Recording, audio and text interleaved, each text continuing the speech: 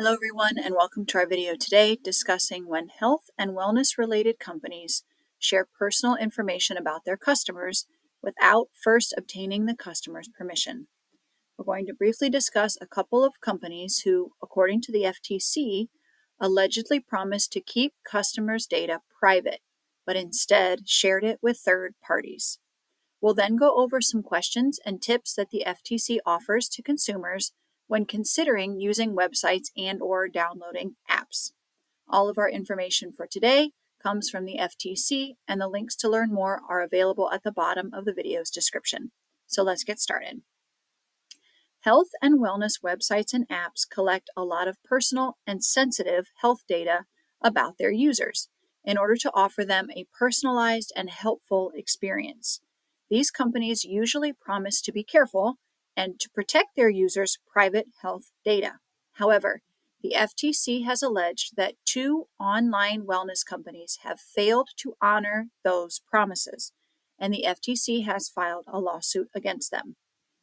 The FTC recently took action against a company called Cerebral Incorporated, or Cerebral Inc., which is an online mental health provider, as well as against a company called Monument Inc., an online alcohol treatment service.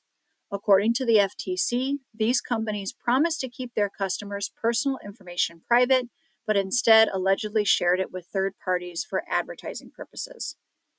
According to the Consumer Alert on FTC.gov, the FTC claims that Cerebral disclosed data including sensitive health information about customers' medical histories and prescriptions. They also claim that Monument disclosed information that revealed that users were getting help with alcohol addiction. Both companies are banned from sharing users' health information for advertising. In addition, Cerebral will be paying more than $5 million toward refunds for failing to honor its so-called easy cancellation policy. If you're concerned with how websites and apps are using your personal info, the FTC provides the following tips. Tip number 1, compare privacy protections. How do different websites and apps compare with others who offer similar services? Look for a privacy notice explaining in simple terms what health info they collect from you and how they use and share your info. If the website or app does share your information, does it say why? Does it limit what others can do with it? Tip number 2, review website notices. If you visit a website and see a notice about how the website uses cookies, review the options. You may be able to allow only cookies that are necessary for the website to function, or to allow cookies for advertising and other purposes. Choose the option that best suits you. Tip number 3, customize the information you share. Your browser's privacy settings let you customize the info that websites collect about you. For example, you can choose to block your location or personalized advertising, or block websites from seeing your browsing history.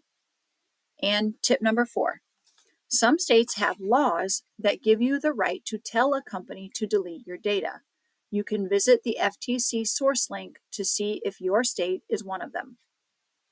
If you are using a health app, the FTC offers the following key questions to ask in order to reduce the chance of identity theft and other fraud.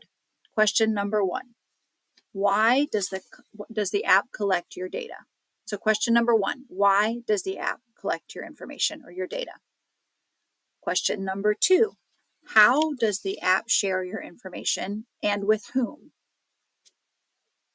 Question number 3, do app settings let you control the health info the app collects and shares or not?